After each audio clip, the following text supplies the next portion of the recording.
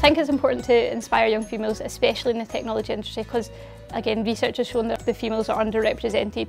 So what we're trying to do in this school is we want to try and close the gender gap. And I know that's a big goal, but we feel like we should aim high.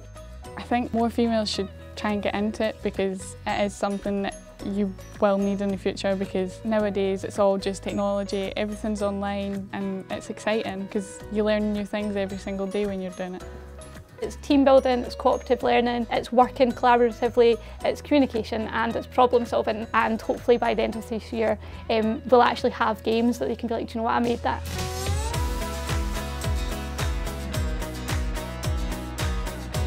You know, you can develop a game, you can make it do whatever you want, but you just need a sprinkle of magical code to do that.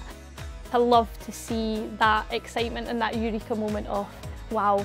It makes you really happy when you finally get it to work and you realise you can do anything. You can make characters move, you can make a game. It is really rewarding.